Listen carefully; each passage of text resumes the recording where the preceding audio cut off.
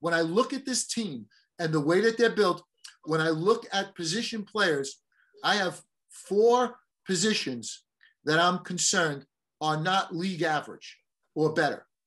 First base, shortstop, catcher, and left field. That's a lot of positions. Okay? Defensively. Offensively, they're going to rip the cover off the ball. There's no question about it. Are they too right-handed? In my opinion, yes. Are they lacking in players that hit for average? Yes. Situation, yes. You've heard me say that so many times, and I still feel that way. And I'm saying it in advance.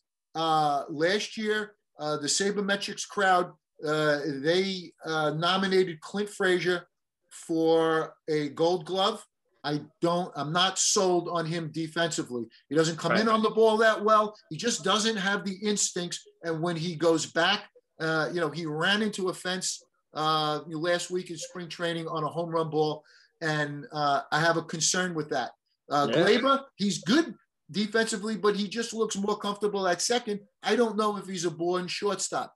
Luke, behind the plate, that's a lot of positions. When it comes to the postseason, you need all elements to be a championship caliber team. And in my opinion, what's missing is the situational offense that needs to be taken, just tweaked a little bit. And defensively, don't compromise yourself at key position. Catcher is a key position. Shortstop is a key position. Left field, first base, not quite as much. But let me tell you, first base, just think about it.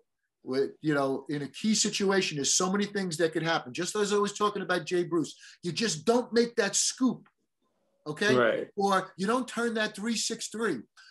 And again, if the Yankees are in a collision course with, let's say, the Los Angeles Dodgers, but Mookie Betts put them over the top. Why? No question. Think about it. Great defense in the outfield. I mean, just extraordinary defense in the outfield. Hits to all fields, and also great base runner. And you look at what happened in the postseason. They almost got knocked out by Atlanta. He turned that series around there. He won, he helped win the World Series with the base running and everything else. It all matters in the postseason. Okay, we're in the 8th inning, 2-2 game, 2 outs, Bo Bichette at the plate. He hits what I would consider a relatively routine ground ball to second, but it speaks to a point that I've made for a while, that Jay Bruce is not a legitimate first baseman. Jay Bruce should instinctively know that he has no reason to break for the ball and should go right to the bag immediately, but he doesn't. Let's take a look at this play. We'll see how it develops in slow motion. But there's 2 points that I would like to make regarding this. So, again, relatively routine play to second base, but look at Jay Bruce, no man's land. He should have been covering first base, should be a routine play. Instead, you have Loizaga. Give him credit. He's athletic. He's on the ball, and he gets to the bag. But you don't want your pitcher having to cover first base on that play.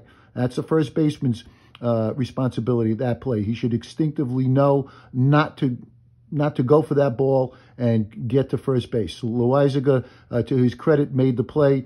But could you imagine if that throw was behind him or in front of him? You could have a collision. You could roll an ankle. There's a million things that could be happening on plays on a long throw from the outfield grass. Now, DJ LeMahieu, I mean, he's a pro's pro. He's a Gold Glover, 2-time Gold Glover, as a matter of fact. So he made a beautiful play and perfect throw. But if that throw is not perfect, you could risk injury on that. So I'm not trying to hate on Jay Bruce. I understand that we have an injury to Luke Voit, but there are other options that in different directions we could have gone. My only point is that Jay Bruce is not a legitimate first baseman.